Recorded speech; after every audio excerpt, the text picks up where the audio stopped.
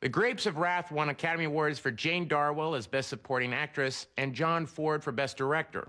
Lead actor Henry Fonda was nominated for his first Oscar, but lost to his best friend Jimmy Stewart in The Philadelphia Story.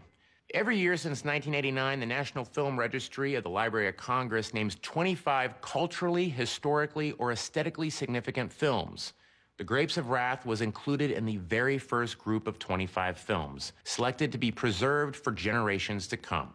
Well, I'm so glad you could join me. Stick around for more with Henry Fonda coming right up. And next Sunday night at 8 p.m. Eastern, Essentials Jr. has a totally epic chase. It's Tony Curtis, Natalie Wood, and Jack Lemmon in The Great Race. See you then. Tonight on TCM Summer Under the Stars, Henry Fonda faces a horrifying truth in Fail-Safe. Then Fonda waits and waits and waits his turn in Mr. Roberts. And Hank puts his last dollars on the line in A Big Hand for the Little Lady.